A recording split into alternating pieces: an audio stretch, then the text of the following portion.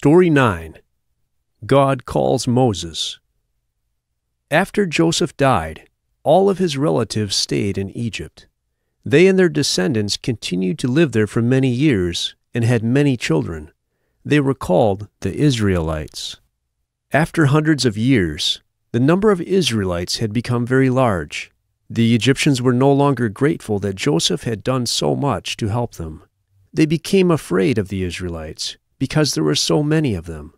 So the Pharaoh who was ruling Egypt at that time made the Israelites slaves to the Egyptians. The Egyptians forced the Israelites to build many buildings and even whole cities. The hard work made their lives miserable, but God blessed them, and they had even more children. Pharaoh saw that the Israelites were having many babies, so he ordered his people to kill all Israelite baby boys by throwing them into the Nile River. A certain Israelite woman gave birth to a baby boy. She and her husband hid the baby for as long as they could. When the boy's parents could no longer hide him, they put him in a floating basket among the reeds along the edge of the Nile River in order to save him from being killed. His older sister watched to see what would happen to him. A daughter of Pharaoh saw the basket and looked inside. When she saw the baby, she took him as her own son. She hired an Israelite woman to nurse him without realizing the woman was the baby's own mother. When the child was old enough that he no longer needed his mother's milk, she returned him to Pharaoh's daughter, who named him Moses.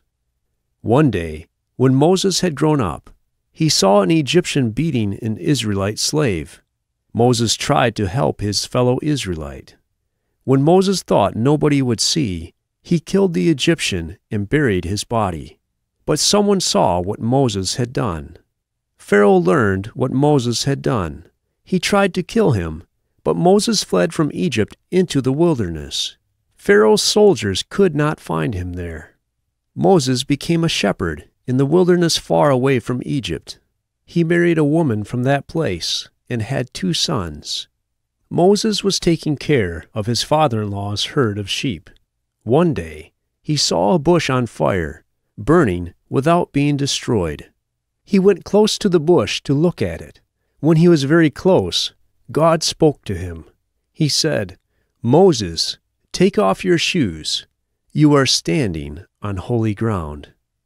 God said, "I have seen the suffering of my people. I will send you to Pharaoh so that you can bring the Israelites out of their slavery in Egypt. I will give them the land of Canaan, the land I promised to Abraham, Isaac, and Jacob." Moses asked, "What if the people want to know who sent me? What should I say?" God said, "I am who I am. Tell them, I am has sent me to you. Also tell them, I am Yahweh, the God of your ancestors, Abraham, Isaac, and Jacob.